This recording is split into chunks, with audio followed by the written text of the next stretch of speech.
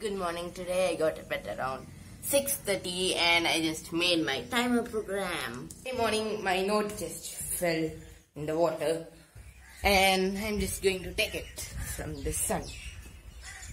Explain you about my timer program. So guys, now I'm sharing my laptop screen for my timer program and it asks how many minutes.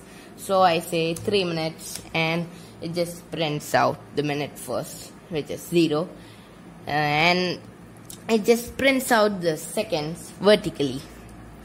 Now I'll just open a Word document and first I just typed my code in a function because it worked better than normal way of typing.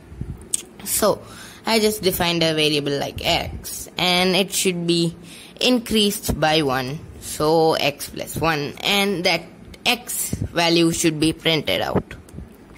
So this code should be repeated 60 times because 1 minute is 60 seconds. So now we are coming to the minutes part.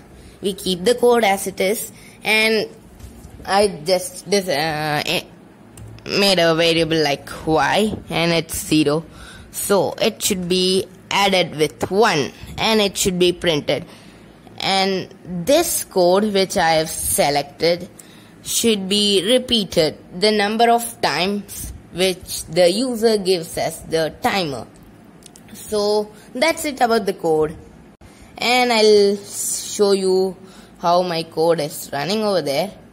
So yes, now it's 1.5 minutes and that's it for my program and my explanation about my program. You can understand how my program works, and my laptop was switched on from 6:40 AM till 1:55, which makes 7 hours 15 minutes, and that's a lot of time.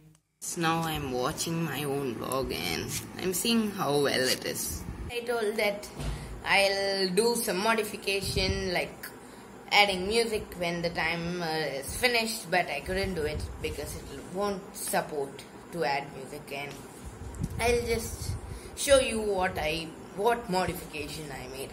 And I'm shooting this video in my tripod stand, and tomorrow I'll show you about my tripod stand and how it works and all. This is my achievement and I've written it in Word. Guys, this is the modification which I made. It shows 0 minutes and then the seconds. I hope you can see the value changing by 1 second. So this is the end of today's vlog, and until next time, bye.